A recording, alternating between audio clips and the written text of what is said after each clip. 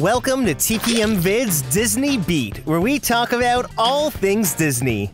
If you're new to the channel and like what you see, hit that subscribe button and click the bell icon to be notified when we upload a new video. You can also find us on all your favorite social media platforms. Well, apparently Disney loves releasing updates really close to the end of the year, so there are a few more things coming in 2024. If you haven't seen the full-length video with all the other 2024 updates, you can check that out as well. But for now, let's explore Disneyland, Walt Disney World, and Disneyland Paris as I update you with 7 more new attractions and changes coming to the Disney theme parks in 2024. Number 7. Let's start the list off with Rock 'n' Roller Coaster at Hollywood Studios. Now beginning January 8th, Rock 'n' Roller Coaster will be closing for an extended refurbishment, and it's not planned to open again until summer of 2024. Now you might remember that the ride was already closed for an extended period of time from February 2023 until the end of May, and it's unusual that it's closing again. Last time I rode, I thought the sets inside the show building were more vibrant than ever, and I was really surprised at how smooth the ride felt. But just based off the amount of breakdown submissions I've received lately, something is definitely up. Now before everyone gets all excited, it doesn't sound like we're getting a re-theme of the ride. Although I wouldn't be surprised if it does happen eventually. Now according to this user on the WDW Magic forums, they said the issues with the brake system at the end of the ride and the new metal used has been prone to overheating. When it gets too hot, the ride needs to go down to allow for everything to cool off. I mean, that makes sense with the amount of times that the ride is quote-unquote breaking down. If it's true, this does seem like a pretty big issue that justifies a 4 to 5 month closure. So we just gotta keep our eyes peeled for a reopening date, and hopefully Rock 'n' Roller Coaster comes back better than ever.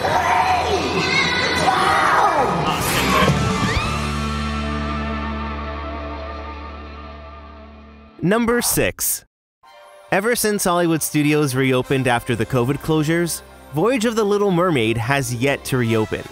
It has been rumored that due to the extended closure, the theater has been filled with mold from a buildup of moisture, so its chances of coming back didn't seem too good. Well, on December 19th, Disney announced the show has been officially closed for good. But a brand new reimagining of the show called The Little Mermaid: A Musical Adventure is set to open in a refreshed animation courtyard theater next fall. Based off the 1989 animated film, Disney says the show will feature new set pieces, cutting-edge special effects, and a bold new set design that captures Ariel's imagination, which can be seen in the concept art. The art depicts the new Kiss the Girl scene, which wasn't in the show before. Plus, many of our other favorite songs, like Part of Your World, Poor Unfortunate Souls, and many more will still be included. My biggest question is, will this terrifying Ursula puppet survive, or will they bring the character to life in a new way? It's actually really exciting that a fresh new modern take on the show will be making its debut, because Voyage of the Little Mermaid definitely showed its age and was stuck in the 90s. I'm just surprised they didn't go with a new IP. Now, the old show used a lot of puppeteers for Under the Sea. So with this reimagining, I could see Disney cutting down on the amount of cast members it takes to perform the show. Based on the concept art though, I think we'll still see some puppetry for Sebastian and Flounder. Once Disney puts out audition notices for the show, it will become a lot more clear what we can expect.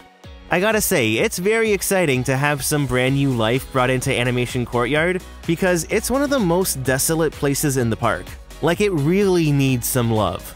If anything, it would be amazing if 2024 focuses on bringing more live entertainment back to Hollywood Studios. You know, give us the citizens of Hollywood back and reopen Jedi Training Academy. The stage is just sitting there empty. Even bring back a parade. I would love that.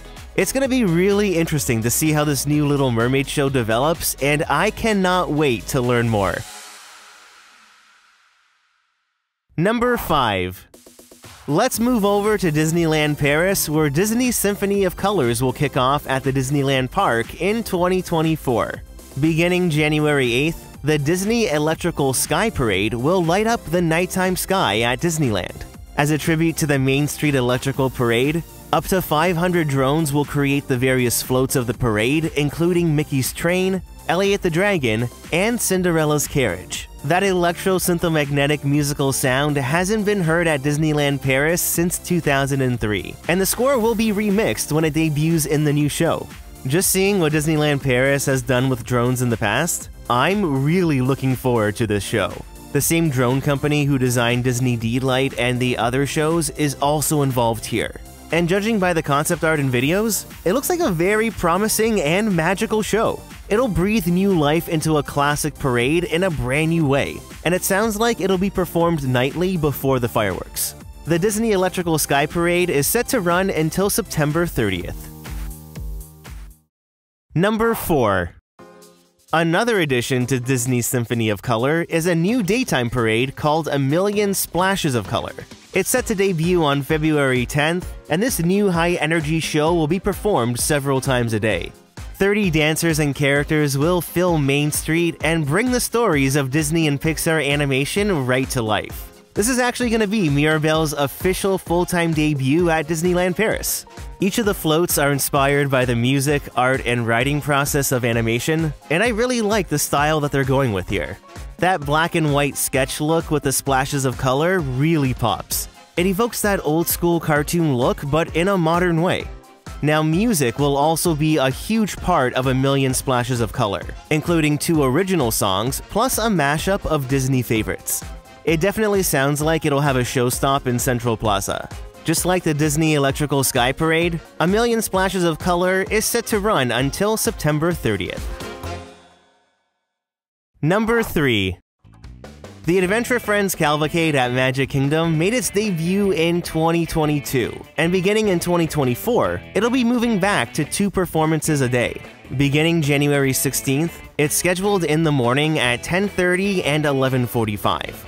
Now, also beginning January 16th, the Festival of Fantasy Parade is scheduled for only 1 performance a day at 3 p.m., as opposed to its 2 performances. Now, ever since Festival of Fantasy returned, it has been missing several performers as well as the Merida float. The Cavalcade does use less performers than Festival of Fantasy. So could this change signal that a full cast is being restored to the parade? Now, I'm not saying this is happening for sure, I'm just hoping, but let's just see what happens next year. Number 2. Disneyland in California has released its nighttime entertainment schedule for most of 2024, and it's puzzling to say the least. So, from January 8th until March 21st, Mickey's Mixed Magic is returning to the park with mostly projection-only performances, but it will have fireworks on some select nights. Then, Wondrous Journeys is also returning for a very limited run from March 22nd until April 14th. For this short run, every performance will have the show with fireworks. Then, Mickey's Mixed Magic returns again from April 15th to the 25th, before Pixar Together Forever debuts for Pixar Fest from April 26th through August 4th. Now, how Mickey's Mixed Magic is still alive in 2024 is beyond me. At this point, it's the worst nighttime show Disneyland has in its repertoire. Wondrous Journeys is truly Disneyland's happily ever after type show, and it doesn't make any sense why they wouldn't just bring that show back for a few months instead of Mixed Magic. Even as a projection-only show, Wondrous Journeys is leaps and bounds better. Just the soundtrack alone is fantastic. Hopefully, once Pixar Fest is finished, Wondrous Journeys can return for a couple months until the holiday season.